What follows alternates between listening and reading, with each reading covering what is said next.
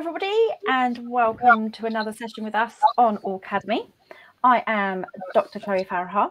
I am a white person with a shaved head, giant glasses, and very summary red sort of puffy sleeve dress. Oh, I love the puffy sleeves, they're great.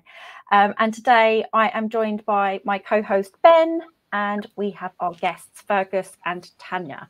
And I'm going to read the words for Ben today. And Ben says, for their physical description, that they are a young white male with dark blonde hair, wearing a grey top with windows on the left and a bookcase on the right, which has got amazing things like Iron Man's helmet. And I'm going to ask Fergus first, if that's okay, to just say hello and a physical description. Hi, I'm Fergus. I'm white, I have long hair, and I'm wearing a vest. Behind me is the corner of a messy desk. Fantastic. And Tanya. Hi, my name is Tanya. I am white. I've got kind of blonde hair. I'm wearing glasses, and I'm sat in a white room with a TV behind me. Yeah, yours is a very clean room. Your room actually makes my brain quite happy. Not if I tilt the camera down a bit. Oh, okay. Makes my brain very happy to look at it as it stands. And so I'm so pleased that we're doing this. I have spent a long time waiting to do this because I wanted Fergus, and I didn't think we could do it without Fergus being here. So we are going to be talking about and picking apart this thing called monotropism. We're going to maybe discuss how you said it doesn't matter, or that there's no consensus about how to pronounce it. But I do feel like I butcher it every time. So this thing called monotropism, what is it and why is it important? Why is it a really important theory? I haven't got it as a question, but I might bring up, how does it relate to double empathy as an example? So there's a little bit of echoing. Hopefully that's going to disappear. So if that happens for anyone else here in the echo? Hoping it's disappearing. Okay. As usual, we like to start with our guests by asking who they are and what is or are their dedicated interests. Fergus, if you wouldn't mind. So who are you? I know you're Fergus. And what is or are your dedicated interests? Yeah, so I'm Fergus Murray. I'm a science teacher based in Edinburgh. And a writer and community organiser. I'm the current chair and one of the co-founders of Amaze, Autistic Mutual Aid Society Edinburgh. Focused interests include science, particularly physics, monotropism, and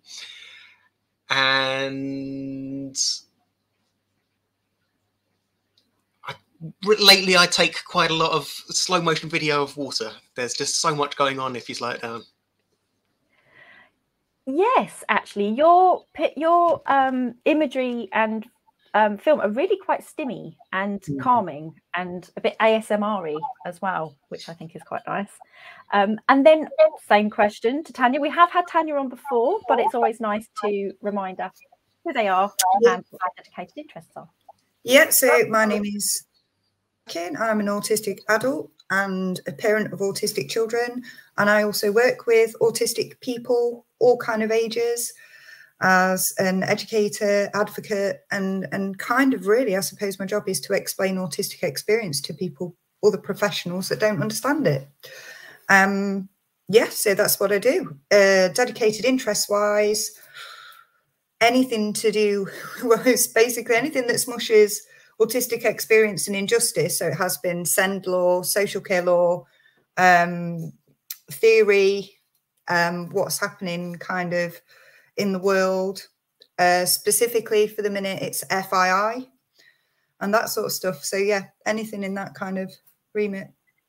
And FII is fabricated and induced illness. Yep. For those who aren't too sure.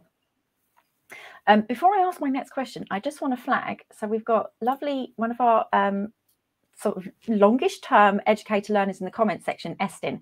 Hello, everyone. We have the broadcast on while doing other things during our vacation, evening tea, who is a young person watching parts of this with me, wants me to write hello. That's lovely. So hopefully your young person's also going to learn about monotropism today. And Amy also is really interested in they're interested in the water videos that you do. They're very interested in flow. So I just wanted to flag that. That was really some nice comments. So Fergus, particularly because we haven't had you on before, when did you discover that you were autistic? Oh, so I was formally assessed at the age of 31, I think. So getting on for 13 years ago now. I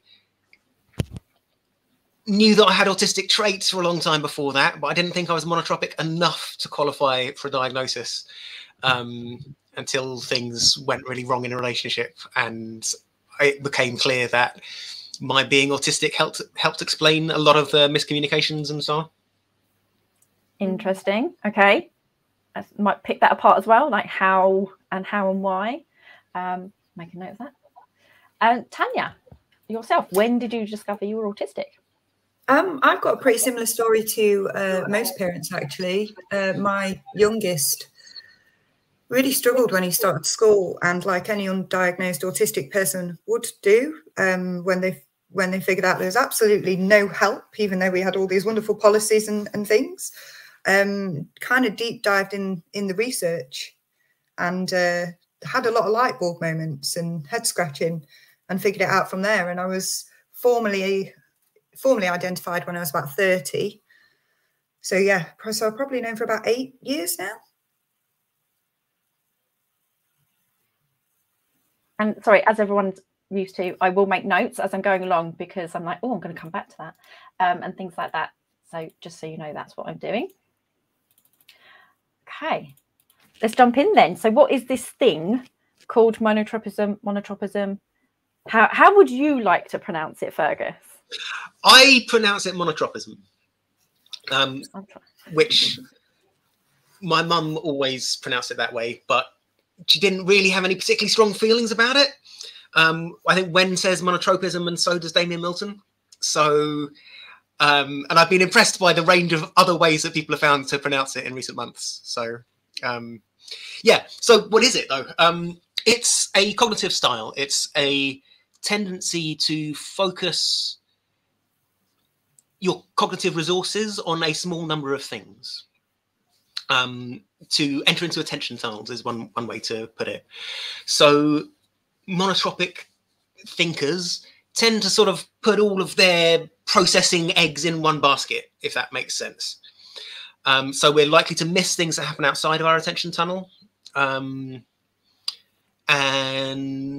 when it comes to integrating multiple streams of information coming in and going out, that's often very difficult. So that particularly shows up in social interactions in fairly obvious ways, because neurotypical social interactions assume that everyone is keeping track of not just the words, but the tone of voice and the facial expressions and the body language and the social relations and you know, subtext and all of this. And if you have a mind which can't really process that many different things at once, that's very challenging. And of course, it lends itself to focused interests. Sometimes people talk about monotropism pretty much entirely in terms of interests, and that's a valid way of thinking about it. But I think it sometimes leaves people wrong, because it's not just about special interests, it's about anything that captures your attention. So fewer things capture autistic attention at any given time than for most people. Okay, so that's interesting, because, and then I've made my note, which is, how would that then, for instance, explain sensory processing and overwhelm? So I'm going to use your example. So it's the example, I'm having a conversation with somebody and I'm getting overwhelmed because there's so much else going on, and I'm trying desperately just to focus on what that particular person is saying. And being autistic, I'm not really picking up on the social cues or the things that aren't said. How would monotropism explain that overwhelm, maybe? Yeah. So first off, it's too much to deal with that many sensory streams at once. Quite often we can get used to dealing with at least two in a particular context that we are relatively well used to, for example. But yeah, if we're trying to process one thing and there's a bunch of other things that are like going on in the background, competing for our attention, then that just gets very difficult. I think it's useful here to think about filters as something which takes processing resources. So filtering out background noise is an active process, right? It takes mental energy. If you're very tired, it's harder to filter things out. And in general, if you're autistic, it's harder to filter things out. And the more things you're having to filter out, the more cognitive load is taken up by that, and the less you have left over for anything else. So that's a big part of the sensory overwhelm that autistic people are prone to, I think.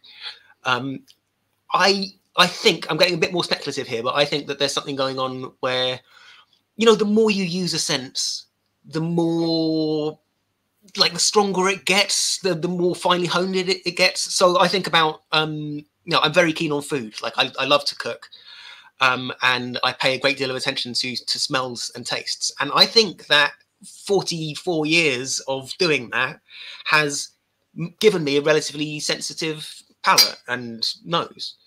But if someone gets on the bus and they're wearing perfume, I sometimes have to get up. And I think that that's to do with the intensity with which autistic brains process things and experience things. So it's like we're firing a lot of processing resources at a sense. Yeah. And that builds up over time. I tend to kind of, because I'm a visual thinker, it's always visual to me. So I imagine that every human has processing space. And if your brain is a monotropic brain, you zoom in on that and you put a lot of resources into that. But we only have, so it gets a little bit like Homer Simpson. When he learns something new, it pushes something old out. Not even, this is literally what I see in my brain. It's a wonderful place. So specifically around interoception and things like that. So I think for me, what explains it and what happens is if you're splitting your attention in a polytropic way, because we live in a neurotypical world, which you're just not supposed to do. And you also have unconscious attention tunnels. And those unconscious attention tunnels are tied into unconsciously managing and keeping tabs on your sensory input and sensory processing. So we can either lose that because we've Homer Simpsoned it, because we're diverting our attention one way, or, sorry, Homer, I need to stop talking about Homer Simpson now, or we just don't have the space left in order to be able, we've run out of spoons, we're out of resources. So that's how I would look at sensory processing and monotropism. I may be entirely wrong, but that's how it looks in my mind. That sounds about right to me. I don't know if you've come across Chris Memmott's roundabout hypothesis of autism. Ooh, no. Sort of another way of looking at the same thing. It's like your roundabout gets filled up. Most people have like smooth traffic in and out of their mental roundabouts at any given time, and with autistic people, if too much comes in and from too many directions, it just all gets clogged up. And I think Kieran talks about the monotropic highways quite a lot in his training. Right. So even with the kids stuff, he does it with cars. And when you're keeping you've got like 8 senses and they're all cars, and you have to unconsciously keep them all at the same pace. And if something else comes in, you're running out of space in which to manage that. So yeah, that's how I would look at it. So I'm really interested because, oh, I'm just echoing a bit, hold on. I'm really interested in, so what you said right at the start, actually, Fergus, which is that you felt that it could help you explain communication and potentially relationship difficulties. I know that was more around you discovering you're autistic, but you also mentioned that monotropism helped to some extent, if I didn't mishear. Could you explain that bit then, how it explains communication, for instance, the communication differences of autistic people, and potentially then might be a second question, how that relates to double empathy, because we know about double empathy problem. For people who don't, it's this idea that autistic people don't lack perspective taking or empathy. It's just that we do it differently. And so when you have a communication breakdown, with a non-autistic person, it's because their perspective taking is quite poor with autistic people. So the communication breakdown is between neurotypes, not necessarily between autistic and autistic, non-autistic and non-autistic. So that's a roundabout way of saying, how would monotropism explain the communication differences? Yeah, so if you can't juggle that many channels at once, and everyone expects you to, that's going to lead to misunderstandings. You know, one of the things that happens to autistic people a lot is people assume that we're being deliberately obtuse when something just didn't make sense. Like there was a bit of subtext that we were missing, or a bit of context that we just didn't have in mind at the time, or they were trying to convey something with their tone of voice and we've just listened to the words and we missed it. And, you know, going the other way, non-autistic people expect us to be communicating with our tone of voice and our body language and all of this all the time. So if, you know, some autistic people have very flat affects, right? They just talk sort of like this and they communicate only using words, and some people think that they are angry or slow or something like that, right? So just having different processing styles immediately leads to misunderstandings. And yeah, you know, going back to the double empathy problem, people who process the world very differently just have a difficult time understanding each other's mental lives. That's just a natural consequence of having very different processing styles. I think those are the main things. And Victoria here says, is it that we are focused on the words and the meaning of them? Can be, right? Yeah, I mean, I would say not always, but yes, a lot of the time, because words are sort of, they feel like the central part of communication, right? You'll sometimes hear statistics like 93% of communication is nonverbal. I'm pretty sure that's like not actually quantifiable, but certainly a lot of communication is nonverbal at any given time. But the verbal bits are the bits that make the most obvious sense. They're the bits that we're, you know, trained as kids to pay attention to, and everyone just assumes that we're going to get the hang of body language and tone of voice and facial expressions and managing all of those at once. So I'm thinking I should potentially have asked Rachel, and I didn't think to, but Rachel Cullen, because I'm thinking they probably more than likely actually have brought monotropic theory into their work, which, so Rachel is about to start their PhD with Damien. And if you haven't looked at their stuff, but even if you have, Fergus, I like to explain for people who maybe watching this haven't. So Rachel Cullen, very exciting hypothesis built around basically the pragmatic language abilities of autistic people, and why I think it's really exciting. And there seems to be this crossover, so I imagine monotropic theory has come into their work, is what they say is they looked at, because they have 2 linguistics degrees, that autistic people, we seem to process at the word level when we hear people talk to us, whereas arguably non-autistic people process at the sentence level, and they pass sentences as whole chunks quite quickly, and that's apparently a known thing in linguistics, which that's not my background. We process, it looks like, at the word level, sorry, and the context is for us purely in the words, whereas with non-autistic people, the context is not just the words, it's who is saying it, what's their face doing, what are they wearing? Are they wearing a suit? Then I probably should be a bit more professional in how I reply, and so on. So I think there definitely is some link there with the monotropic theory. Tanya, did you ever have any, because you probably have heard Rachel talk about their theory before, and you understand monotropic theory better than I do. This is why I also like to do. So yeah, I also think that autistic people probably focus on words more than context, because I believe that, you know, when we talk about non-verbal communication, if you like, things like tone, body language, etc., we're never expressly trained in that. And, you know, going back to double empathy, if somebody is having a different experience, then all of those, I mean, for example, we do have non-word autistic communication. We have stimming, we have all sorts of things. So I'm not actually surprised that autistic people focus solely on the words, because that's the only reliable thing for us. And if we're it's in another minority. autistic person, maybe. Yeah, and also I like the way that that expands, like Rachel's expand into emotion as well. So if you like, the entire language and the entire words has been built very much on a neurotypical experience of the world and the way that they describe things. And when you go into like emotion and naming emotions and the difficulties that we have, nobody's actually said, is that because, you know, these emotion words people use are not enough detail for us, because we are monotropically experiencing emotion, and whoever just experiences one at once.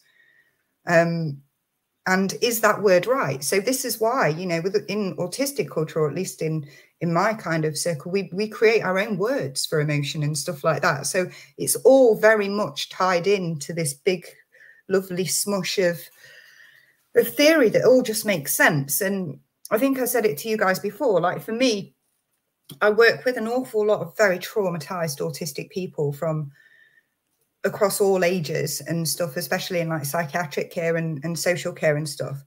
And monotropism is the foundation. It's like laying the cornerstone of helping them understand their autistic experience, because from there, the way you can go with communication, with mental health, with the mask that they've had imposed upon them by neurotypical services and all that stuff. But yeah, anyway, I'm going to stop ranting because I'm quite passionate about it, because it literally is just the center. My partner, Sonny Hallett, who is a counsellor, has done a lot of work on naming of emotions for autistic people. And yeah, like, I think one way to think about this is, again, polytropic people who are not monotropic, tend to sort of have just a bunch of processes going on all the time, right? So if someone says, oh, are you sad? Then they like look at their overall way of being and they're like, oh yeah, so that's what sadness is. So there's just a different process of learning emotions when you're polytropic compared with when you're monotropic. And who says that we've got the same emotions? I mean, we all identify the colour green, but it looks different to every single person. It's bonkers to actually, it's kind of, you know, it's kind of the people that don't believe that there is life out there in the universe. It's a little bit smug to think that way. So yeah. Yeah, and like emotions just are a lot more complex than people think. You know, they think that everyone knows what they mean when they name an emotion, and actually it can mean like demonstrably different things to different people. Yeah, to me, meh is definitely a better description of my emotional experience than sad or deflated or happy or any of these things. I explained this to a consultee today, which was exactly this, that we feel potentially not necessarily lied to, but misled about neurotypical people, like say, are maybe able to grab the so-called key feeling that they think they're having at that point in time. And we're like, what do you mean you're having one? Right? We're like, I'm hangry. There's a stone in my shoe that I can feel, and I'm sad, and I'm this, and I'm, you know, all these things. And I would explain, like you say, we come up with our own ways of explaining our emotions. So if somebody were to ask me, how are you feeling? And then all of a sudden they've asked me this really big question, to me, that is a huge question. How am I supposed to pull all those things apart? And it makes me feel small. It makes me feel like that is such a big question. So I will reply, I feel small. And I'm told, well, that's not feeling. Well, it definitely is for me. I feel tiny now. You've made me feel like so overwhelmed with all the things that I might feel. Yeah, and then to layer on top of that, you've got to translate that into neurotypical as well, because even if you are speaking to another autistic person, you've grown up in this world where there's so many layers of like trauma, invalidation, masking, etc., etc., etc., that no wonder communication for us is hard, because are we masking neurotypical? Are we not? Are we? It's so complex. So I tend to just try and throw put monotropism in and throw the kind of neurotypical expectations of trying to train a person how they feel or tell them how they feel and all of that stuff, and kind of create your own language around it, which really was really helpful. But yeah, monotropism, it's just, it explains, everything comes from monotropism in a thought tree. So I'm going to bring up Ben's comment here as well. So Ben says, I'm curious as to whether my frustration and overwhelm when being interrupted on an activity I am hyper-focused on is due to me having a monotropic mind and struggling with the interruption in my attention. And Fergus is nodding and Tanya is nodding. Yes, it's an absolutely classic example of monotropism, and actually, and it's something that none of the other accounts of autism seem to have anything to say about. It's like, it's a central feature of autistic experience, I would say, that being pulled out of something that you're paying attention to is intensely uncomfortable. And like literally, there's no way to account for that in any of the so-called big three autism theories or whatever.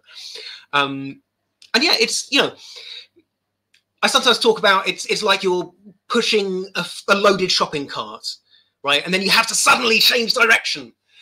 And you know, if you're not careful, then things are going to fly off the top. So it's like, if I'm expecting something to happen and I have to change course abruptly, then I'm liable to keep on expecting it to happen, even though really I know that it's not going to. I don't know if the rest of you get that, but I think that's one of the things about derailing. And for me, actually, this is one of the most useful things, because although I'm talking about it as a classic monotropic experience, it is something that almost everybody is familiar with, right? If you pull someone away when they'd almost finished a chapter of their book, right? Or there's 5 minutes to go before the end of the game, or they've almost completed their level. They're like, oh, why would you do that? And that just happens to autistic people all the time, especially kids at school. You know, they're just not allowed to enter attention tunnels and stay in them. Or to have better transition times. Like really, we need much lengthier transition times. So this, sadly, this won't mean much to people who don't think in pictures. So if you're an AFAN, I really apologise. Maybe you could try drawing it or asking someone to. But I've been trying to describe that difficulty, breaking away and transitioning to something else. We'll come back to this in a second, because it's basically what we're talking about. So Victoria here says, how much does autistic inertia play into monotropism, or reverse? How does monotropism, never going to get it right, explain autistic inertia? And I was talking about this, and my description to try and explain it to families, professionals and so on is, you're on a train and you are the train, and you're really, really into the thing you're doing, and you're at speed doing the thing, and then you're expected quite quickly to change tracks. But that doesn't happen. We can't just change tracks. What has to happen is a little dude gets off your train and you have to slow down. Dude gets off the train and they go over and they pick up and switch the track, and then you have to pick up speed again. And all of that is really going to take a lot of time. It's not as quick as, oh, a new track. Isn't that? No, that's not happening. I also think with the attention and the attention tunnels as well, it sometimes helps me to remember that while we're saying that autistic people like to zoom in on things, I mean, we all know that, you know, autistic people think in detail. They look at the detail rather than the bigger picture. I think that's rubbish. I just think there's no point of seeing a big picture unless you got the detail right. But, you know, that's kind of like a multi-sensory experience for us. So we got the processing space, and we may be dividing that over, I don't know, 3 attention tunnels. But when we're pouring that into that, it's kind of a multi-sensory thing. And then we have to get all our little ducks in a row with the speed that we're going at. So we're like, right, okay, we can stop paying attention so much to that. And it just kind of hits the sweet spot. And that's what flow is. It's when you're happy with the way that everything's going and you're deep into it, and you've gotten to the point where you can almost consciously or unconsciously go, right, okay, I'm in the flow now. It's okay for me to let go of the speed that I'm doing this. It's okay for me to not worry about what's coming next. It's okay for me. It feels very much a place of safety, because, you know, as a monotropic thinker, and I think a lot of autistic anxiety is based in this as well, it's the surprise, because we know that if there is a surprise or something we're not expecting, the amount of detail that we have to put into focusing on a new thing or shifting on a new thing, we only have that finite amount of processing space. So I think very much for autistic people, a lot, we're unconsciously managing those attention spoons, or spoons generally, even before we know what spoons are, and trying to avoid that meltdown, or trying to avoid situations that could potentially push past what our kind of monotropic brain can deal with. And I think that that happens with neurotypical people as well, because you look at the mental health crisis that's you know, that's happening in people, and ultimately, whether you're polytropic or monotropic, there is only so much people can juggle. So that's where I think that kind of comes in as well. And then we start looking at going into mental health and like what happens to an autistic person when they are constantly forced to be in a I mean, we do it to children at age 4 and 5. It's like going through the 7 circles of hell until you're 18, if you're particularly monotropic. So for me, that's what it is. So we have to remember it's the detail and the multi-sensory experience and the consciously going, I can relax. I'm okay with that part of it. I'm okay with this part of it. I'm okay with my surroundings. I know that nobody's going to knock on the door, and know that nobody's going to do this. And that's flow for me.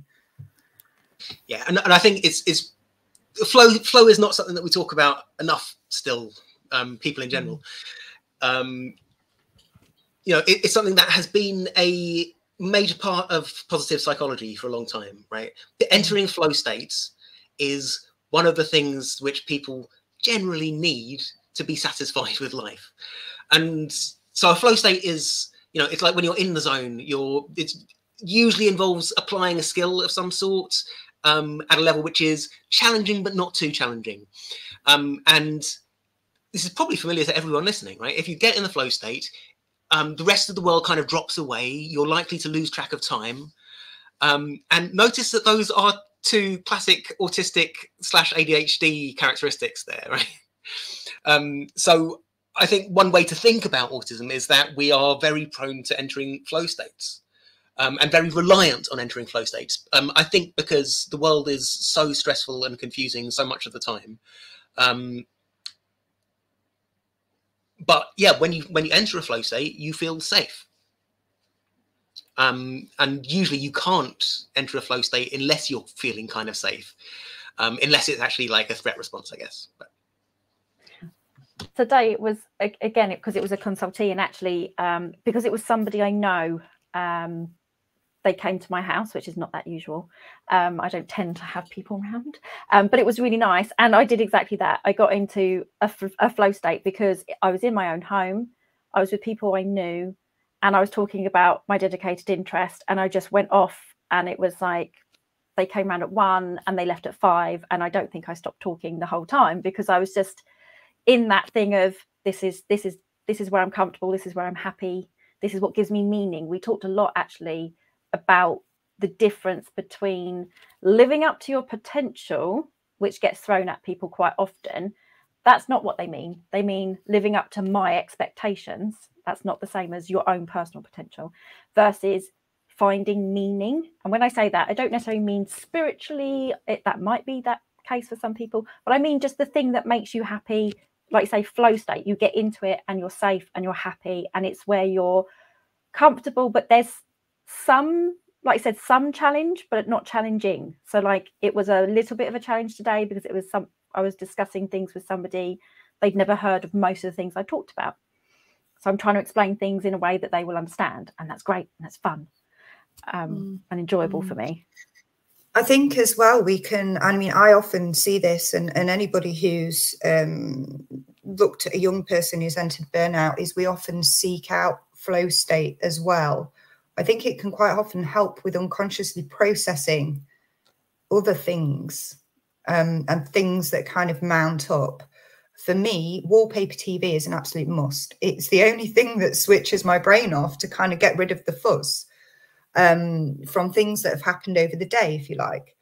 But yeah, flow state can be very much, you know, if you're needing more and more flow state to just exist constantly. So not only is flow state almost like a stimmy joy, but it's also like stimming. I would say it's a form of stimming, is something that we do to regulate as well. And if we're doing that more and more, so it can be quite a good indicator of where you are as well, if you're not used to managing your own internal feelings or understanding them.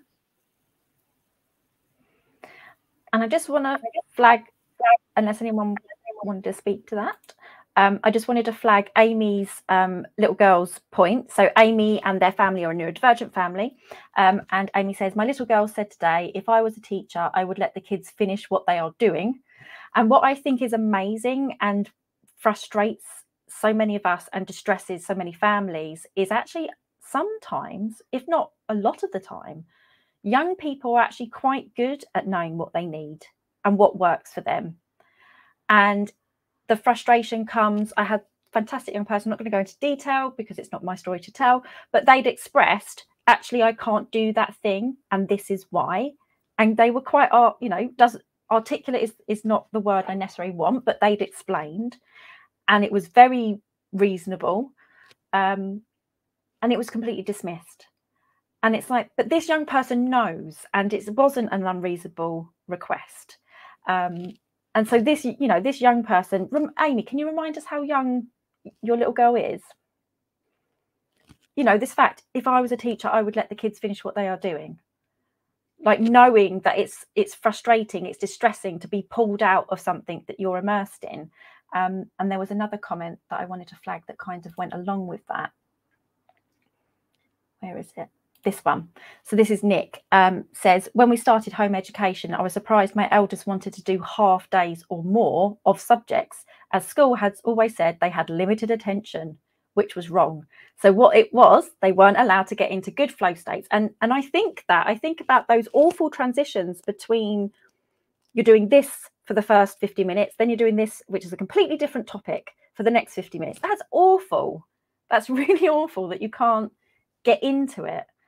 Yeah. For me as a school teacher, it frustrates me deeply that nothing about the school system allows the kind of autonomy that I think kids need really and thrive on, and particularly monotropic kids. You know, I've been reading a lot about self-directed education recently, and how, you know, it's stuff that I kind of knew already, but crystallizing a lot of things about kids for whom school just doesn't work, right? Like I work with a lot of kids for whom schools haven't worked. I work at two different schools, which both take quite a lot of kids who move to those schools because they had awful school experiences somewhere else, basically. And yes, so much of that is that frustration of you know, not being able to enter flow states for much of the time at all, or when you do enter a flow state, being ripped out of it at some arbitrary time. And the lack of autonomy, I think, is huge as well. I think autistic people,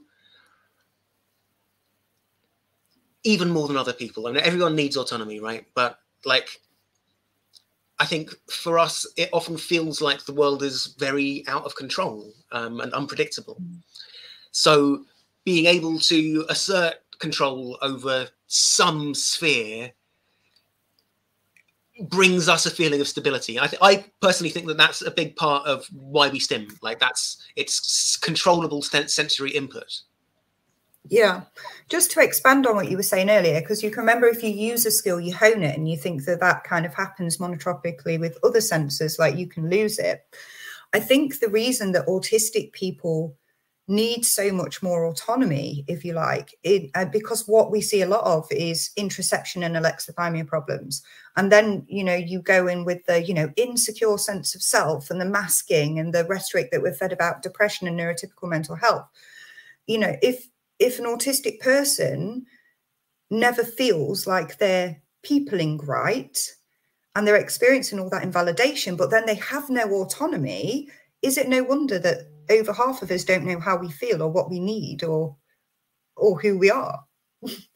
So yeah, autonomy is so important for that reason, and it's tied into monotropism, because if you are never put in a position where you are thinking about how you feel and what you need and following your own internal senses, then you're going to lose it, aren't you? So I almost think, you know, is society and its impact on children specifically, but also adults, kind of creating this alexithymia rather than them just going, oh, here's alexithymia, here's the thing, because we see it very much with trauma as well.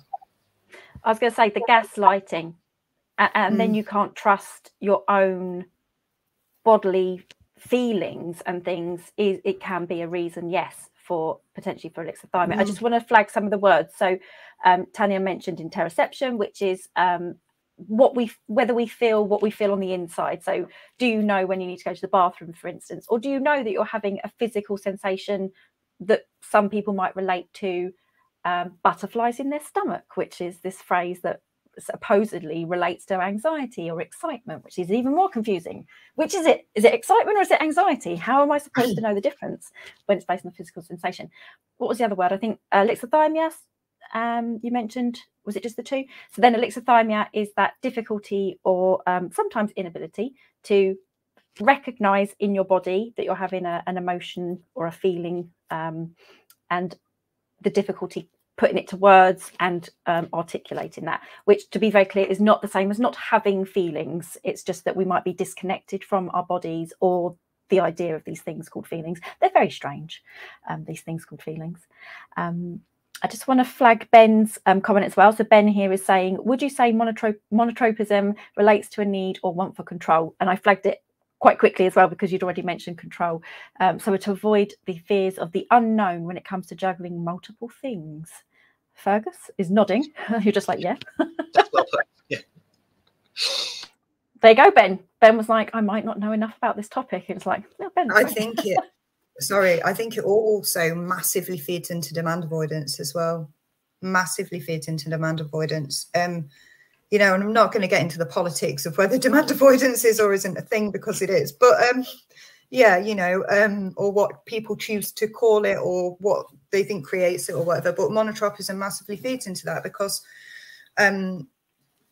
you know, if you are constantly forced to live in a place with all the invalidation and trauma masking that goes on, which is taking a massive part of your processing space up already, and then you're in kind of a polytropic world where your attention has to be split left, right and center, you are constantly guarding what you've got left. So any demand that's placed on that is almost an attention shift. You've literally not got the change spare to do that. But then, I mean, just kind of hypothetically, if you wanted to put that into a PDA context, the biggest producers of demand or emotional upset are people. So, of course, you would avoid the people, but you would also study those people to avoid that threat. So there's a lot to be looked at and unpicked specifically around demand avoidance and PDA, and looking at that through a non-pathologizing monotropic lens, because a lot of it does make sense. Yeah, there's a connection that I'm not sure that I've seen anyone make explicitly between demand avoidance and so-called regression in autistic kids. So you know that it's fairly common for autistic kids to pick up some language and then just stop using language again. Mm-hmm. Back off from that. They're like, oh, no, don't want that. So my mum wrote about this, talks about this a bit, and I realised that I haven't named my mum, Dinah Murray, who was one of the people who came up with monotropism around about the early 90s. So she was writing about it for almost 30 years. It's not a very new idea. It's just taken a while to penetrate. Yeah, so she would talk about how her theory for what was happening there was that when kids are first exposed to language, it's used to share attention, like to like be, oh, there's a cat, cool, cat, that's nice. But then at some point it's like, hey, cat, but I was paying attention to this. So language is a tool for manipulating other people's interest systems, is the way that she put it. Not in a pejorative sense, like necessarily, just manipulating in the sense of doing things with, right? So if you have language, you use language, then other people can use language to redirect your attention. And if your experience of redirecting attention is that you're constantly pulled out of this delightful flow state and forced to like wrench your attention somewhere else, then that could be quite off-putting. Like I can see how that could put someone off the whole idea of using language. I think, you know, research could further research is required to explore that, and well, I don't think it's ever really been done. That was what I wanted to talk about at some point, didn't I? And I need to make that note so we do come back to it, which is why isn't there more research being done? And we're going to come back to that. I'm going to make my note. So hold on. Yeah, it's regression and burnout, isn't it? It's regression and burnout. I think it's one and the same thing. I think even an adult experiencing a pretty bad burnout, you do lose skills. And sometimes they don't come back. Like, we know that. I know that from personal experience. But monotropically, I think, and this is what always makes me wonder, like, okay, so we know monotropism is a thing. I think there's enough anecdotal evidence of an entire army of community speaking and going, this is us, to say that that's reliably a thing. I don't think, you know, we need anybody else to write it down anymore, but, you know, they will. But yeah, it makes me wonder that when you are forced, so take away the neurotypical kind of invalidation, masking, et cetera, but when you are forced to live in that polytropic way with no autonomy, obviously burnout is the result of that, you know, but what else is there? What else does that explain? What comes off of that? Like, what are the logical... And then, you know, because I'm really disappointed David isn't here, actually, because he would have run with this, because then you're into, you know, because then you're into kind of like things like depression, which isn't really depression, it's burnout, or voice hearing and so on and so forth. But yeah, I always wonder what happens when it's too much. Is that when what you're saying is when there is that too much? Yeah, we're more likely to see acquired neurodivergence. And we talk, so we go into burnout and we see what we call regression and so on and so forth. But we also see that we have really grim outcomes for us, and we're looking societally at this, but we're having to live in a way that our brains aren't designed to live. And we know that for a neurotypical person, they get work-related stress and anxiety, for example, or they experience a specific trauma and they have acquired neurodivergence. So if we're living in this real place that we're not designed to be living in, what is, you know, why is nobody going, hello, this is a monotropic brain, this is what you are doing to it, and this is why you're having these poor outcomes? Like, why is nobody making that link? Fergus is like, I don't know. It's a power thing, right? Like, I mean, is it just to me that it's obvious? It's so bloody obvious, isn't it? That's why we get so many more co-occurrences. Yeah, I mean, it seems fairly obvious to me, but then, you know, I'm autistic, and I think part of the problem is that you can't just like describe autistic experiences to a non-autistic person, and then they're like, oh yeah, that's obvious. Of course, that's right. And of course, the autism establishment has been dominated by non-autistic people historically, very heavily, and that's starting to be less true, which is obviously related to the fact that research is starting to happen on monotropism. I mean, you know, it's been like mentioned from time to time in research papers, at least going back to Dinah's paper with Wen Lawson and Mike Lesser in 2005, attention, monotropism, and the diagnostic criteria for autism. You know, that's been cited, I don't know, 400 to 500 times, something like that. Probably about half of those are in the last 5 years. You know, it's a 17-year-old paper. So let's do that question now then. Yeah. I'm going to jump to some of my questions. So monotropism and research and the lack thereof. So I mentioned before we came on to the live that you've got Damien Milton, coming up with a double empathy problem took some time, and then we finally got some non-autistic researchers who were interested in it, and they did some research to demonstrate that the double empathy problem is happening, that we have that communication breakdown between cross-neurotype dyads or pairs, conversations and tasks. And then, like I say, I'm very excited because now we've got Rachel Cullen, who's potentially showing the why, like what is actually happening underneath in, you know, what is the actual mechanism potentially. And it's about this pragmatic language difference. And that took ages. Why did that take so long? Where are we then with monotropism? So what research is there and what does it say? So there's lots of research which has used the idea, right? It's been used to help explain lots of things. You know, there's been a bit of research on autistic play. There's been research on communication. Gemma Williams in her PhD, actually her PhD is sort of uses relevance theory, which was what my mum's PhD was about as well. So in a sense, that's monotropism coming full circle. So Dinah, my mum's PhD was on language and interests. And it drew on relevance theory, and that was, God, she finished that when I was about 8, so sometime in the mid 80s, maybe early 80s even. Yeah, so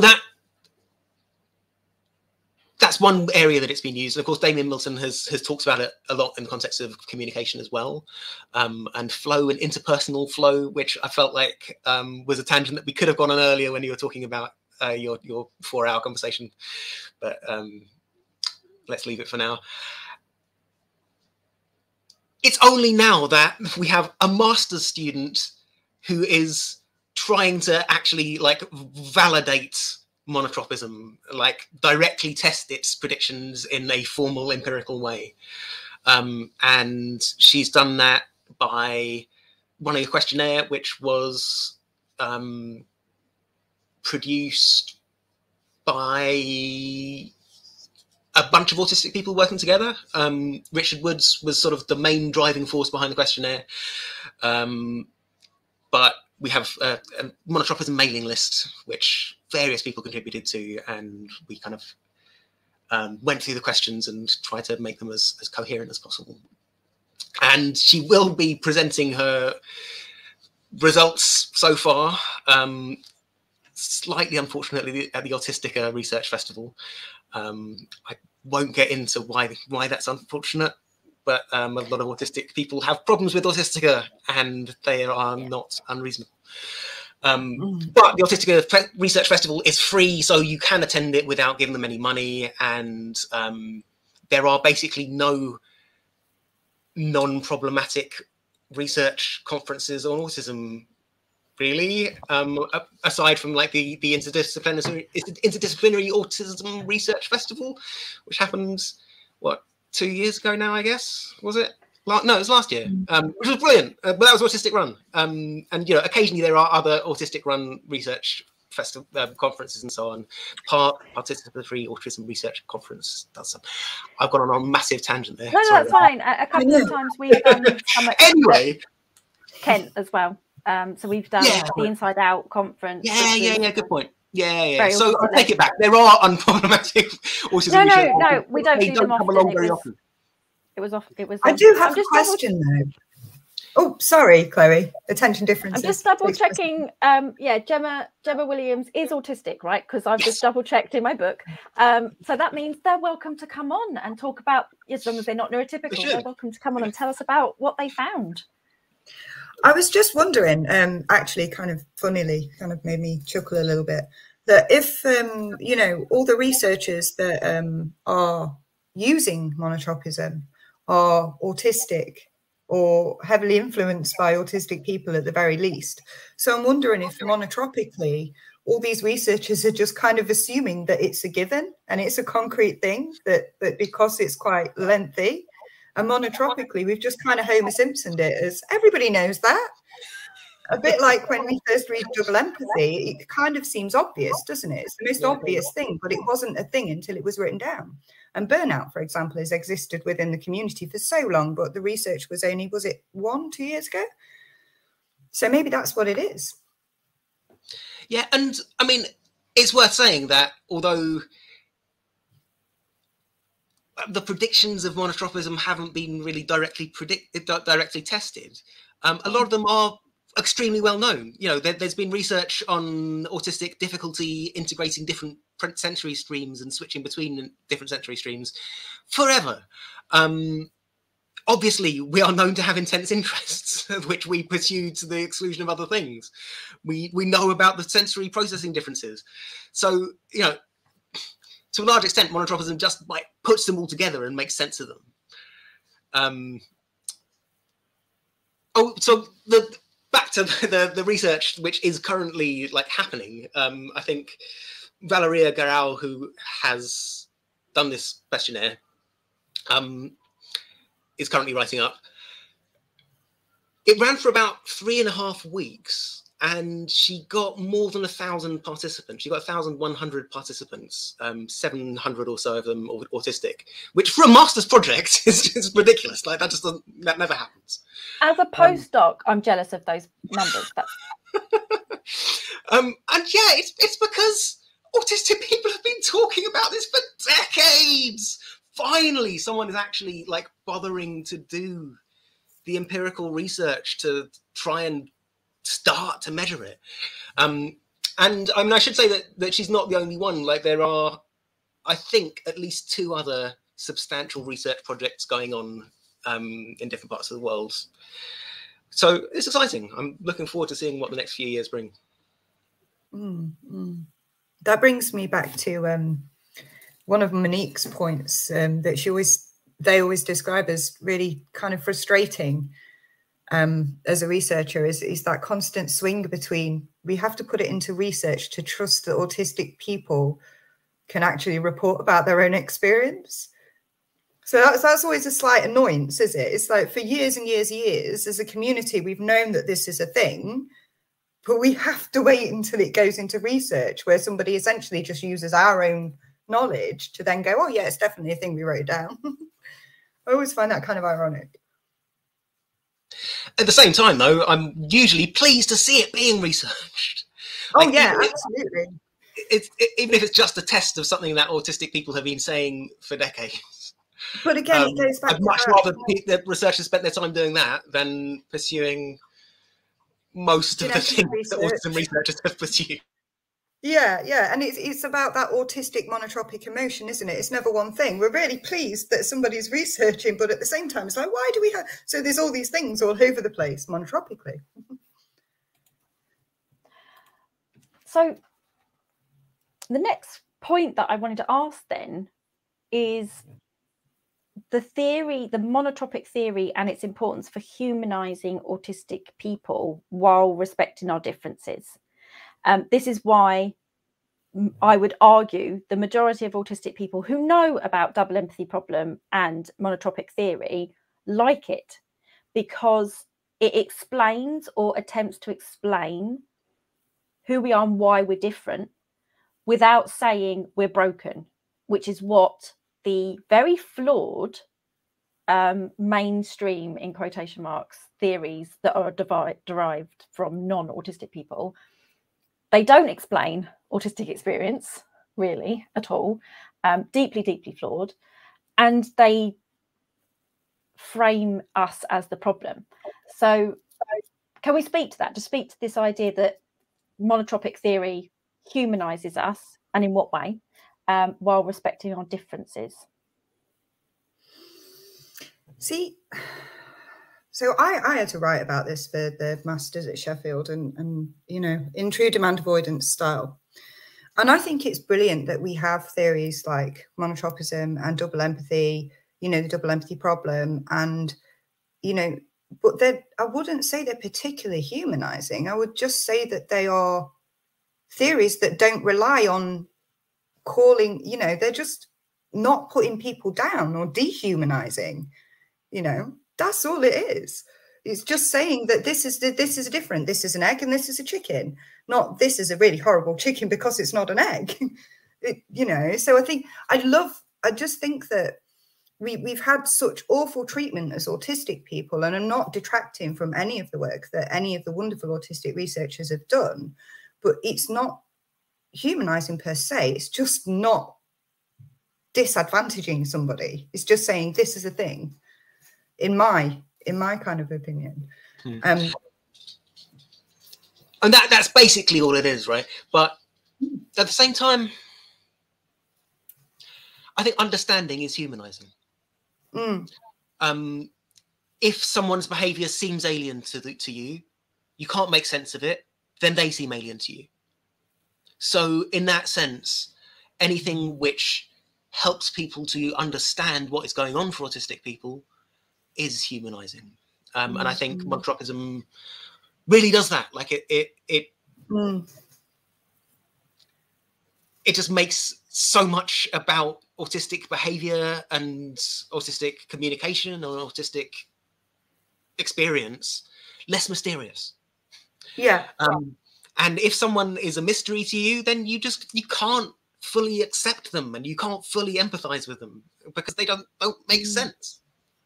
And I think as well, for looking at it from that perspective, is I think the most important thing is that a lot of autistic people, we're in a very privileged position to have access to the community that we do. A lot of autistic people can go through their entire lives and not understand themselves. And you can have a 10-minute conversation with an autistic person about monotropism and how that fits into their experience. And you can change their entire view on themselves. And then they're able to then view themselves through a less awful lens, if you like, that's been kind of given to them. So I would say, yeah, the knock-on effect of that and the way that it kind of, you know, I think I said I can get monotropism down to a 7-minute spiel now at a local authority MDT. But yeah, to do that for an actual person and even children, like, you know, I've got a 5-year-old and he has various cognitive difficulties, but even he grasps the basics of kind of monotropism. But yeah, it's very humanizing in that way. But when it was written, it's just kind of, this is a thing and this is what happens without putting the neurotypical spin on it. I want to speak to that, if that's okay, because so we've got here, for instance, Ruth Ray, fantastic name. How long before it trickles down to the more mainstream, in quotation marks, e.g. the National Autistic Society courses that we all get sent to? I'm so sorry that you get sent to those, if I'm honest. Please find autistic-led training. We ourselves do autistic-led training. And so I don't know is the answer to places like NAS because they have their own agendas. And I'm not going to go into that and try and get political. But there are, so because one of my comments that I had for us was, what are the practical applications and potentials for monotropism? You might have very particular interest in where you hope it goes in terms of maybe research or what people might do with it. But by listening to you talking, it's making me realise that some of the things that, for instance, Annette Foster and I do in training with professionals, but actually with young autistic people themselves, is about explaining about that difficulty and the cruelty of trying to pull somebody out of an attention tunnel, for instance. So one of the things that Annette started doing quite early on in their sort of PhD career and things like this was doing mindful stims, and which we've done before in Aucademy, where you ask a group of people, find an object, and then we do a very guided, note the weight of your object, look at it in the light, and all this kind of thing.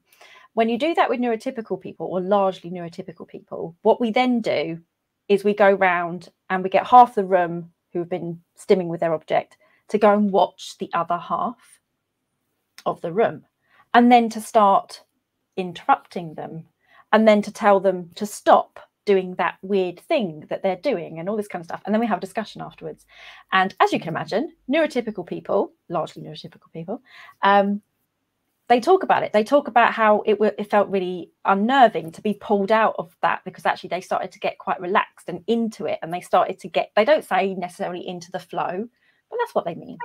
And okay, they're never going to, it's never going to be that intense flow that an autistic stimmer is having when they're getting really into whatever the thing might be, but they get it at that point. They're like, okay, yeah, we can understand why and how much more intense an autistic person might feel about that. But as you were talking, I was thinking, oh, is that us showing them?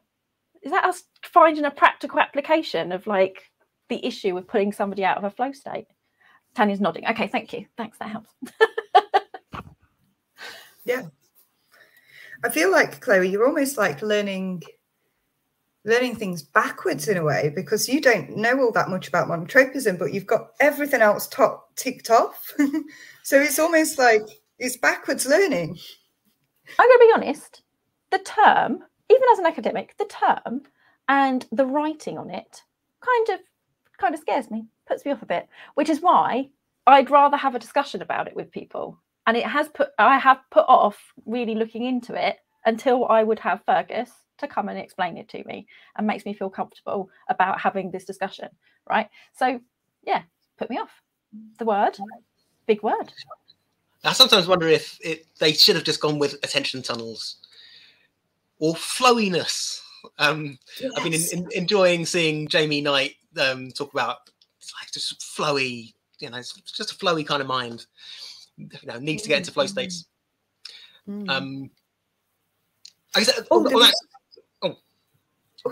Sorry, I just saw this question. I remember, I do believe Kieran and another group of people as well have brought monotropism into the NHS, haven't they?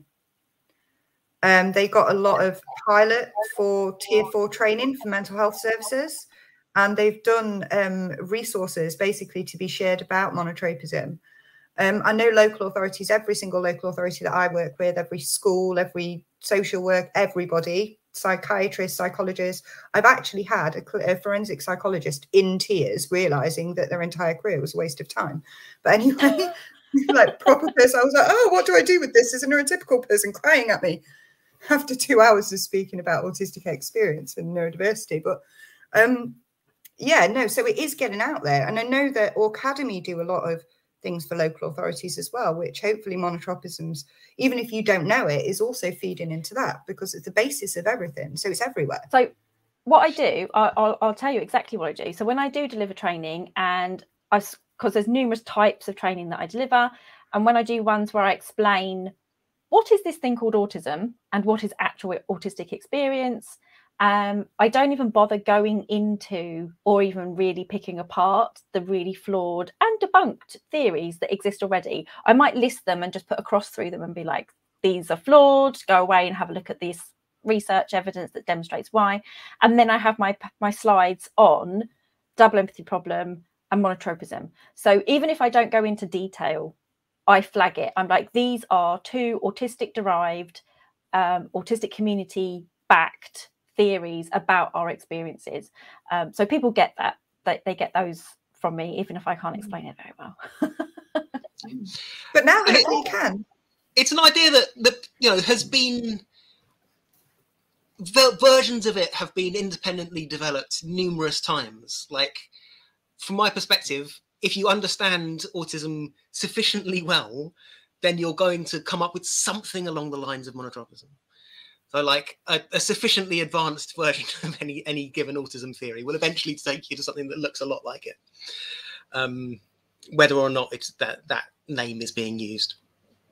Yeah, it is. It's turning up in more and more relatively mainstream autism training and so on. But I'm conscious that this is mostly a British phenomenon. So I compiled a list of university courses that talk about it, and I think there are about 7 different universities around the UK that I was able to verify have monotropism in their courses when they talk about autism, but I haven't found any that are outside of the UK yet. Yeah, so Kieran's animation with Chloe Farahar and others for the purpose of NHS training Wasn't you? Was it? I'm not in there. Well, I wish I was. you. Where's my brain gone? Hang on. Who do I I wish mean? I was there. I mean Georgia Pavlopoulou. What the heck? It's just a completely different name. Completely different name. Well, another name, a word that I can't pronounce. Anyway, yeah. So Kieran did a brilliant 4-minute animation. I mean, he didn't animate it, but he narrated it and wrote it. And that is on monotropism.org, which is a site that I made last month. Well, I was just flagging this. So your link, your link tree here, Fergus. Does that have also that new website? Should do, yeah. Yeah, I think it's probably the top link on it. Yeah, so for people who can't read it, so it's a URL and it's the word linktr.ee/OOLONG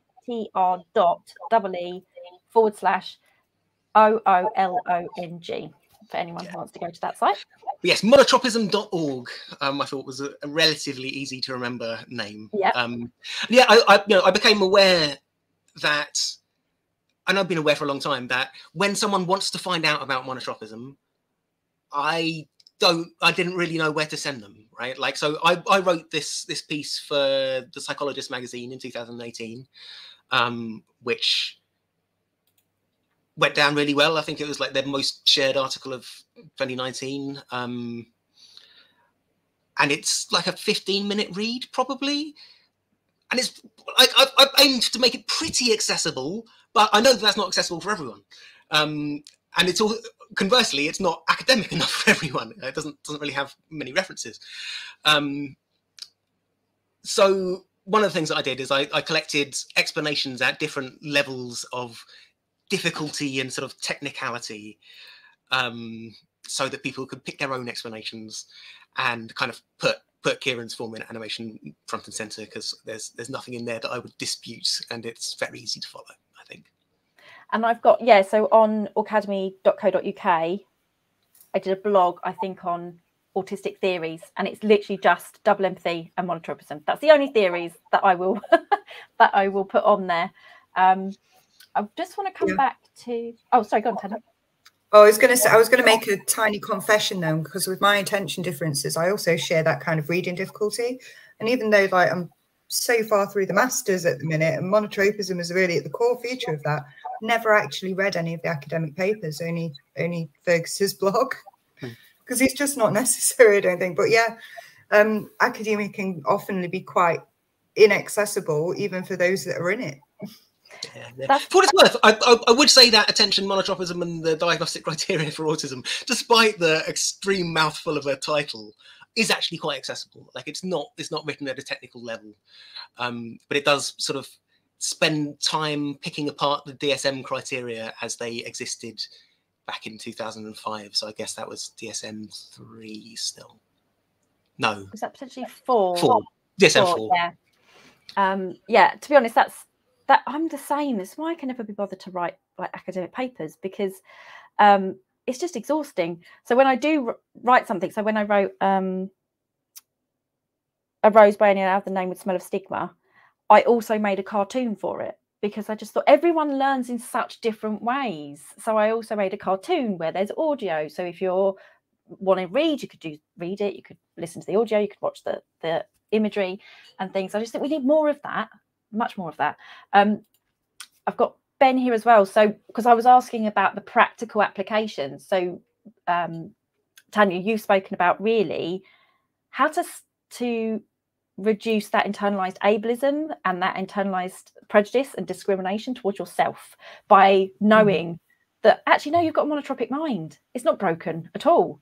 So Ben here is, sorry, go on.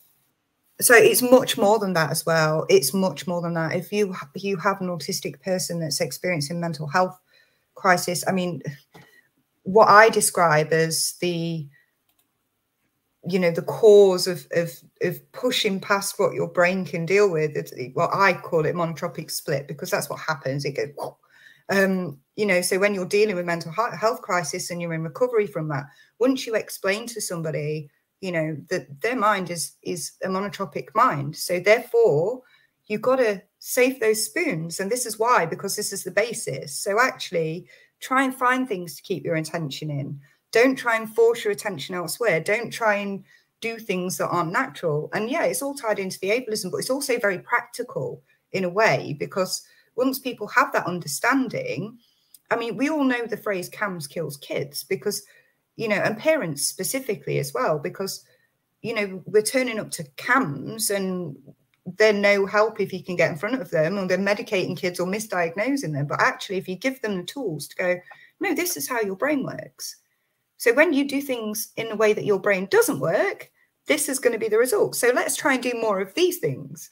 So even just that in a practical way can be hugely life-changing. For people not in the UK, CAMS is our child and adolescent mental health services throughout the UK, just in case people don't know. And what Ben is saying here, I think, speaks to this of how it makes you feel like, okay, my brain is not broken. So Ben says, I feel validation in recognising and understanding why my brain is different. Putting a name or theory to something can make someone feel more able to embrace who they are compared to not knowing what's going on. And Andrew here says that they like Ben's quote. Oh, I'm going to come back to that because I've got some good comments as well from the chat still. Oh, Ben, is that chat for just us? Oh, okay, because you've put it in the chat box. So Ben also says, I recognise now my overwhelm and my attention tunnel is interrupted, which is why I now don't start an activity until I know I can get through it without being bothered, which helps me avoid the overwhelm. Like I say, and this is the thing, it's about not fighting. I think that's sometimes when people come to have a consult with me, it's almost like they are still trying to fight the autism, as it were. And really what we want to be doing is working with it and working with our way of experiencing the world. I want to give an example of something that I realised recently, and I think now my little bit better understanding of monotropism can help me understand this better. So I went to a restaurant for the first time since before the pandemic. So that's a very long time. We're talking like 2019. I think the last time maybe I went to a restaurant, maybe a little bit into 2020. And I went with a neurodivergent person. So we were talking about things I was really interested in, i.e. neurodivergent stuff. But I became very overwhelmed. But overwhelmed, I wanted to find out from this person because they're new into their discovery. So I was like, what does overwhelm mean to you? And they talked about anxiety. I don't necessarily get anxiety when I'm overwhelmed. I get overwhelmed. And I wanted to pick apart what that meant. And so what was really interesting, so this restaurant, if you think in pictures, you'll be able to imagine this. Busy restaurant, but we sat in a sort of, it was outside of the restaurant. They have an awning and then a bit of glass so that you're protected because it's on the sea, so on the coast. So I was really hot because I was in this like little glass enclosed thing. Noise from the main restaurant, even though we'd sat outside of the main restaurant. So I had a loop in that ear to try and block as much of the noise. So a loop blocks out about 27 decibels, as much noise from the restaurant as possible. And I had a flare in this one so I could still hear my conversation partner. But I was getting overwhelmed by the fact all I could think about was how hot I was, that my dress was sticking to me, that I could hear the noise, and it was just all that complexity was overlapping. And I later realised the issue I was having and what the overwhelm meant for me. And it meant that I could not hear the pictures in my head. I'm going to explain that because I've thought about this quite a lot since that happened. So my conversation partner, I could hear the words perfectly. My ears were picking it up. I knew what the words were, as it were, as in like I could hear them. My ears were working fine. My brain was taking that information in. But everything else was muting and washing out, if you like, the pictures in my head, because I'm a very, very visual thinker. Not all of us are. Some of us are aphants, don't think in pictures at all. And I'm a hyperfant. And they were telling me a story about something, and the story included the description of a flatbed truck, or it just included the term flatbed truck. I heard the word flatbed truck. My brain could not quickly grasp the picture of a flatbed truck, so I had no idea what they were saying. Had no idea what they were talking about, even though I could hear the words. So hopefully if anyone knows or experiences that, I feel like you've explained now what I was trying to understand about how I couldn't hear the pictures. Yeah, so you didn't have the space to do auditory processing. So you've got so much going on and so much screaming at you because you're uncomfortable that you did not have the almost cognitive space left to give to your auditory processing, which, like me, turns things into pictures. And that often, you know, we see that all the time with children. It's not that they don't hear things, it's that they get stuck. Or even with me, it's like, yeah, I've heard all the words. You know, even when, you know, somebody says something and you go, what did you say? And then you get it, because it's like something gets stuck, which is auditory processing, which is an unconscious attention tunnel. It's an unconscious thing that you have to do. So you Homer Simpsoned it in a way. And that's what happens with the overwhelm. And that's what we're always consciously trying to avoid. And that's what neurotypicals describe as anxiety. It's not, it's survival, you know? I think autistic anxiety is very, very, I really try and use the word anxiety when in reference to an autistic person, and tend to stick to kind of like hyper aroused or extra aware. And that happens, you know, when I was talking about something that I call monotropic split, like when somebody's pushed into that level, they almost get pushed into kind of a meerkat zone. They're constantly waiting for the next thing to come. But when you understand kind of the monotropic elements and everything else that's happening, and their ability to regulate from a sensory perspective, and the feeling that they're constantly in danger, and that kind of split that's already happened because their processing is like an elastic band that's been stretched too far and won't go back, it just makes sense. It's not anxiety, it's a monotropic split. It's when your brain has been pushed too far. And sometimes we catch that, and that's where the, you know, the fear and the control needs to come in. And that's because you're trying to control things to kind of free up some space. But that's not happening. But if you're constantly doing that continuously, that's when we start going down the route of what would be known as mental health problems. For me, that's the basis. Yeah, it brings us back to alexithymia and that thing of people think they know what emotion words mean, but they don't really. So people think they know what anxiety means, but actually they can be talking about really different things. Yeah. By the same name. Yeah. Do you think they can, or do you think maybe neurotypical people just don't have the same intense, diverse, deep experiences that we do? Maybe that's another way. I think autistic people tend to experience things more intensely. I'm not. I don't want to get carried away with the idea that autistic people don't like experience fundamentally different things from other people. No. I think, you know, different people do experience things differently, but there are, you know, the underlying systems which are behind emotions are kind of mostly the same. There are just differences at other levels. And so does my explanation of I couldn't hear the pictures, does that make sense to you, Fergus? Sort of. Okay. Yeah, I mean, I think I know what you mean. Yeah. Well, and yeah, that thing of like not having your brain tuned in to auditory processing is a very common autistic experience, and like quite often people sort of haven't had time to switch tunnels, so they'll miss the start of what someone is saying. And sometimes it's like it's buffered so they can kind of play it back and know what was said. But often, you know, we need to get people to repeat things. Well, like I say, that's the thing. You know, I could come away from that situation and I remember the words that this person said, and then I could process the imagery that goes along with what those words are, and then I understand. Whereas, like I say, at the time, everything overlapping watered down the pictures. And that meant I didn't understand what was being said at all. Somebody's actually asked, do the ear things really help in noisy environments? I can't hear a conversation in a busy pub, for example, but there's nothing wrong with your hearing, their hearing, sorry. I just can't process out the background noise. Absolutely. I think because as I described, that was the first time I've been to a restaurant in a long time. And I think it would have been a lot worse. And I think I probably couldn't have stayed as long as I did without a loop in one ear and a flare in the other. That was me managing the best I could to try and reduce the overwhelm that I was going to get from like the sensory background noise and all this kind of thing. But I couldn't distract myself from how hot and uncomfortable in my own skin I felt. That's a horrible feeling to have. Don't want to go on too much longer.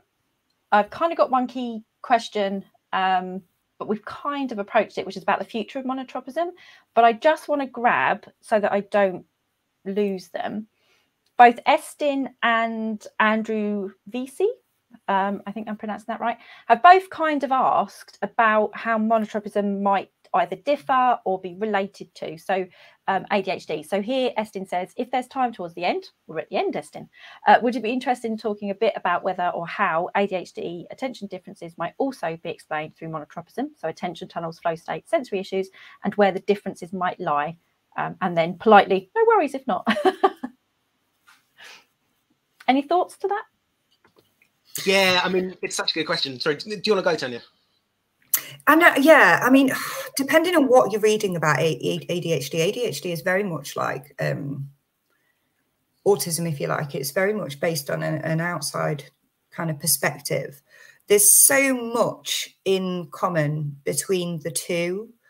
I tend to try not to separate them, because you would just put yourself in a bit of a monotropic spiral and get into a mess. But yeah, it's so, I mean, there's so much research out there. There's some research that suggests it's two different presentations of the same thing. There's some research that suggests it's entirely different.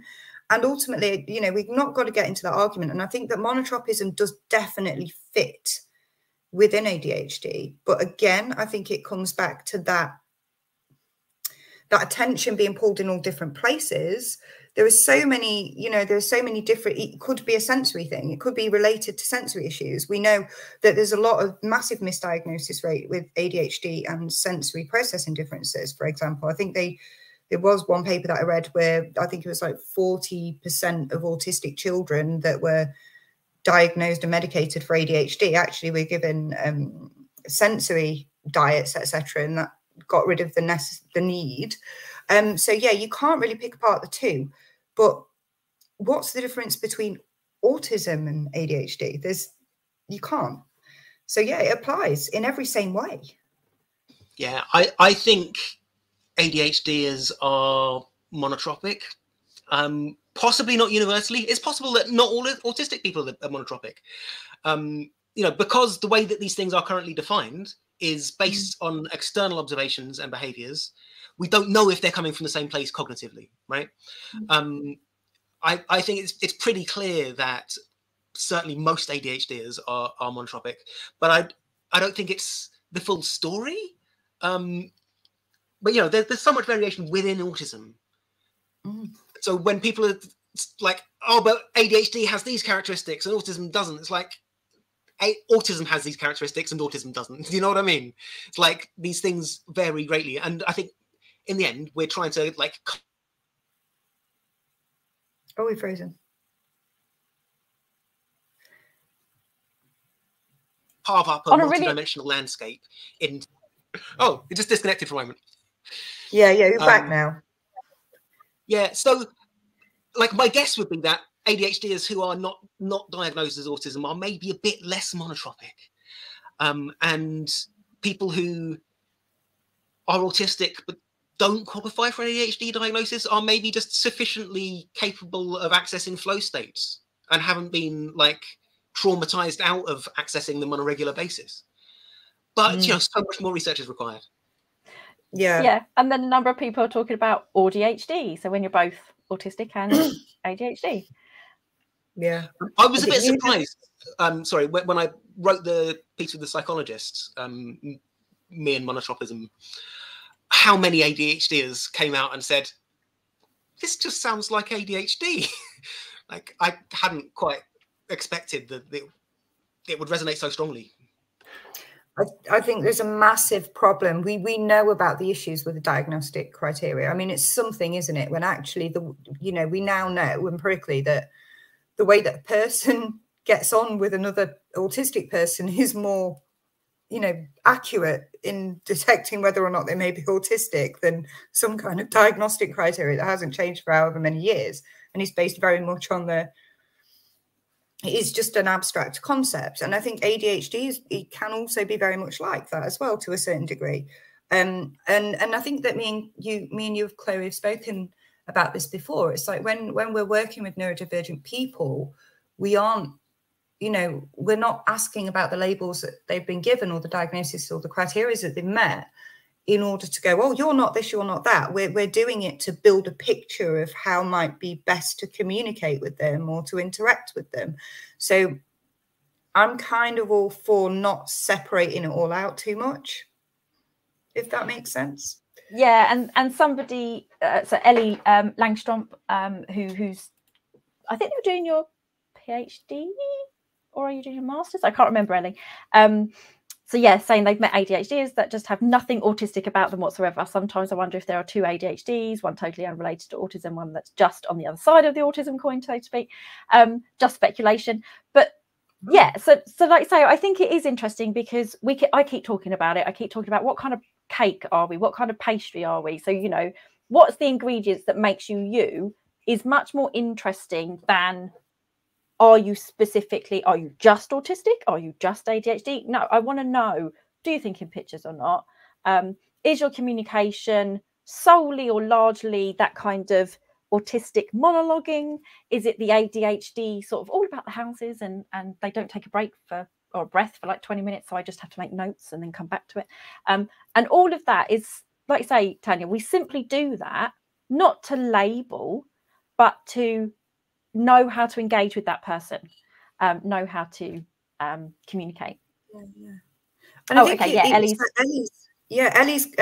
Ellie's comment was again really, really interesting as well, because she was saying that she's met and observed ADHD people that are nothing like autistic people, but again, that's what's going on from the outside. So how do you know? You know, I'm pretty sure that part of the ADHD diagnostic criteria, I don't know too much about it, is sensory differences and the ability to actually hyperfocus. ADHDs do have that. I'm pretty sure that's well known in ADHD kind of. It's well known. I've got a feeling it's not part of the diagnostic criteria. Is it not? I don't know anything about ADHD because I just view it as one of the really funny things about ADHD versus autism is how on the surface, if you read like formal descriptions of both, it sounds like they have hardly anything in common. But then as soon as you talk to people assessed as either, it turns out we've got an absolute ton, including, things like sensory differences. And I do have plans actually to have a very small number of ADHDers on to do exactly that, to do what we've done in the past, which is pick apart and compare the diagnostic criteria for this thing called autism versus what autistic people actually say. I want people to do the same. And Tanya, we've joked about this before, but I'm really not ADHD enough, if you like, to really understand that sort of impulsivity and spontaneity of thoughts and the brain. That's how I've been told now, quite rightly, because I kept focusing on, it's attention differences. And I've been told quite rightly by a number of ADHDs, it's not attention differences. It's the spontaneity and the impulsivity of my brain that to outsiders looks like attention differences. And so that's why I want some ADHDers to come on and put me right, tell me what it actually is, and do something similar. So compare, like I say, the diagnostic criteria with, well, what is it actually when you're experiencing it? And it would be really nice to see how autistic theory fits into that as well. That would be a really interesting conversation, actually, that's looked at through a non-deficit lens, because I think all the research that's looked at the two things have all been quite, And somebody just, Ruth just saying, you know, I think of myself as neurodivergent because I can't pick apart my brain wiring. There's autism and ADHD in there. And that's absolutely, I mean, that's pretty much, you know, Nick Walker's take is even, do we need to even have these like autistic camps, if you like? I'm not saying we're there yet, but, you know, her point is just neuroqueer. Be neuroqueer, do the neuroqueering of yourself as well as your brain naturally being neuroqueer, but neuroqueer that as well, which I think is quite important. So very, very, very briefly, as much as possible, because we kind of talked about this a little bit, but what do we hope for in terms of the future of monotropism? So the reason I also flagged that is because I'm hoping Tanya, when David's feeling a bit better, or no, they're not poorly, but when they've got the energy and the spoons, to come back and talk about things like explaining, what have I got here, autistic experience to autistic and non-autistic people with the monotropic theory. But you're interested, aren't you, in explaining emotions and mental health? So yeah, what do we hope for in terms of the future of monotropism as a theory? I'm going to go with Fergus. Do you want to go first, Fergus? Or do you want me to? Lots more research and application, you know. So, and there's been work done on monotropism at school, and that ties in so closely with all the stuff on self-directed education. I've been reading Naomi Fisher, whose next book is all about neurodiversity in education, which I'm really excited about. Monotropism in play, in mental health and like identity formation. You know, Kira and Amy talk about monotropism in their piece on theorizing autistic masking. So yeah, all of these practical applications are vital. But I also hope to see a lot more of it just displacing other autism theories which are bad. And like actively stigmatizing and based all around what's supposedly wrong with autistic people and entirely viewed from outside. So like for me, that's probably the single biggest application of monotropism as a theory, is pushing out bad theories and just helping people understand what's actually going on. Yeah, I think for me, like the ultimate would be whenever you ask somebody what autism is, you know, they reel off a set of diagnostic criteria. Nobody can actually tell you what it is. Or they go, oh, it's a different brain wire and it's a different this, it's a different that. For me, and maybe it's because, you know, it's something that I live, eat and breathe, monotropism provides a really simple foundational basis of understanding autistic experience. So I would like, when I ask somebody what autism is, whether it be a teacher, a doctor, whatever, for them to be able to tell me, this is what it is. It's attention tunnels, it's flow state. It's not being able to shift attention so quickly, but taking in so much more detail. That's what I would like. And I would like monotropism to, you know, create the basis of much more looking at autistic mental health specifically, because that is such a big thing, that we, you know, we don't have to talk about numbers and what's going horribly wrong, but yeah, and also post-diagnostic support. I would like monotropism very much to be put into post-diagnostic or even pre-diagnostic support, you know, and teaching it to children. I do cover it. When I say I cover it, very briefly, when we do our post-diagnostic stuff. So it does get in there. I just hope people go away and they... I'd like that to be, you know, when you're handed your leaflets because your child's just been diagnosed autistic, what you get is monotropism and double empathy. That's what you get. You don't get NAS. You don't get the triad or dyad of impairments. That's what I'd like it to be. On that note, I feel like I should briefly draw attention to a guy called Keeping It All Inside, which is intended for autistic girls mainly and parents of autistic girls, although it is quite clear inside that it is not just talking about girls. It's talking about anyone with a so-called internal presentation, you know, who sort of learns to pass as neurotypical-ish, more or less, basically. And that talks about monotropism. So yeah, you know, more and more resources that people are getting are, but so many still aren't, and it's a wasted opportunity every time they don't. Well, I mean, and so Estin, in terms of monotropism, would love to see more on education, or actually on unschooling and self-directed learning with a deconstructing childism lens and monotropism. And Estin, there was a really good comment they had earlier, but sadly the conversation moved on, was talking about the issue of childism that happens. So I think that was back when we were talking around actually how a lot of our young people, young neurodivergent people, actually know what they need, and then because of childism, they lack of autonomy and things like that, is a huge issue. So Estin talks about this quite a lot, actually, this issue of childism. Estin, that might be a really good topic, actually, you know, if you want to come on and let's talk about this issue of childism. Okay, so thank you so much. I think that was all the main comments, because there have been some really good comments. I just want to flag this one from Nikki, actually. So Nikki Duncan. So monotropism in ADHD, polytropic monotropism. Fergus is laughing. So intensely interested in everything, apart from the things that you're not interested in. So I like that. That was good.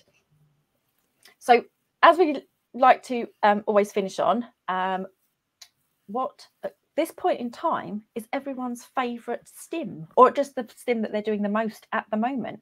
So we're going to start with Fergus, because you're our guest, our new guest. So what's your favourite stim at the moment, or one you're doing the most? Apart from films of water in slow motion that I already mentioned, which I feel like we should probably share a link somewhere. I'm doing quite a lot of sort of head like massaging, hair playing with. That's a nice one. Nice. I will pretend I know what that feels like. I haven't felt that for a very long time. For those who don't remember, I don't have any hair, if you can't see us on the screen. And Tanya, what's your favourite stim at the moment? Oh, I have to think of a new one every single time. So apart from the old crushing the hands with the proprioceptive seeking, I think Ben's witnessed this. I've turned into a bit of a human jukebox recently, haven't I, Ben, when I'm not masking? So we often are in Zoom rooms working together, and I've created this habit, and I don't know what it is, but every time somebody says a word and it associates with a song, I turn into a human jukebox. So yeah, that's been quite interesting and quite stimmy. Nice. But yeah, you just go with it. Is that like when people, doesn't matter how many times I use the word or somebody else uses the word, phenomenon? Phenomenon. Yeah, but it's almost like a compulsion. I have to sing, and it can literally be related to, because music is a massive stimmy thing for me, especially when it comes to like interoception, alexithymia, and experiencing emotion. So I'm just like a human jukebox. So every time, and it could be the most inappropriate thing as well, the most inappropriate song come out. But yeah, it's hilarious. And Ben, at the moment, what is your favourite stim? Oh, Ben's having a think. He says, ironically, a lot of vocal stims at the minute. Ironically. What kind of vocal stims? I'm not asking you to do them, but like, are they particular sounds? Because you're always quite swears or whistling. I think swearing is a type of stimming for an autistic person, because it's almost like that emotional release, isn't it? To do that swearing. And our very, very final question, Ben, are you going to pin it? You can't find it, can you? I'll do it for you. Here you go. What is your favourite form of potato? It's a tough one, huh? It's got to be roast potatoes. Like a really good roast potato is just incredible. I don't know. The dauphinoise potato is nice as well. Is that how you pronounce it? Dauphinoise? I have no idea. Dauphinoise. I don't know. Monotropism, nice. Monotropism. And Ben, just for those who can't see him, is currently using the potato filter with the gaming headset that he sometimes uses when he feels a little bit more, or less rather, uncomfortable. No, more uncomfortable, or not as comfortable on screen. And Ben has joked in the past, haven't you, Ben? You're waiting that for somebody to answer when we ask this question, what is your favourite form of potato, for people to say Ben. Haven't you? He's got like the cheeky. There you go. Bobby said it for you. There you go. Potato Ben. There you go.